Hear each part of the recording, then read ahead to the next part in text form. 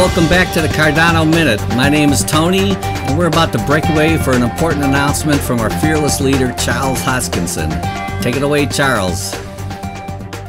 This has definitely been the busiest year of my life. We spent 5 years in deep R&D and development, and we kept building and building and building and building, and everybody ignored us.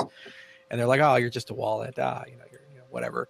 And this is the year we launched staking, and we actually fully decentralized the entire system. And we now have 1,200 stake pool operators, hundreds of thousands of wallets around there. And we have all this amazing infrastructure we built, from this new accounting system called Extended UTXO to a completely different way of doing networking to a completely different way of doing smart contracts. And so now that we're kind of clearing Shelley, and mission accomplished there, and we have the best-in-class staking mechanism, and we're fully running on proof of stake, and we'll be fully decentralized by March. We're about 68% decentralized. Every few days, it goes down a little bit. Sorry, what does that mean exactly, 68% decentralized? We're running a hybrid system. So currently at the moment, 32% of the blocks are made by a federation of actors, similar to how Ripple manages its consensus. And those are controlled by Merkle, IOHK, and CF. And 68% of blocks are made by the actual stake pools through Ouroboros Praos, so our consensus algorithm. And that was originally zero. 100% of the blocks were made in July. And so every 5 days, every epoch, it decays a little bit. And so more blocks get made by the community, and we make less blocks.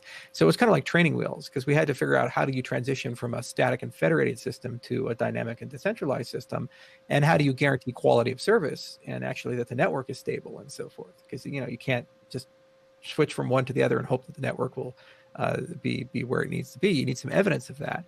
And so at the rate of decay of decentralization, we should actually have the system 100% of the blocks made by the community by March, which is exactly what we intended. So it's been actually one of the smoothest ways of transitioning from a static and federated system to a dynamic system. And it'd be almost like Ripple did this, or Ethereum is trying to do this with F2. It is not easy in practice to change the wheels of a car while it's driving. But what's nice is we actually have a measure. You just look at the total amount of blocks per epoch, and you see how many are made by the community and how many are made by the BFT nodes. And now it's 68-32. The big milestone was last month when we broke 50-50.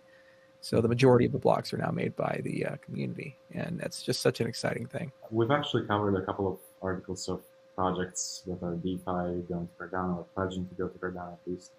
And I'm curious, of course, what do you think of this sector? It's kind of came a little bit out of nowhere in 2020. It was obviously building on top of a lot of work from previous years.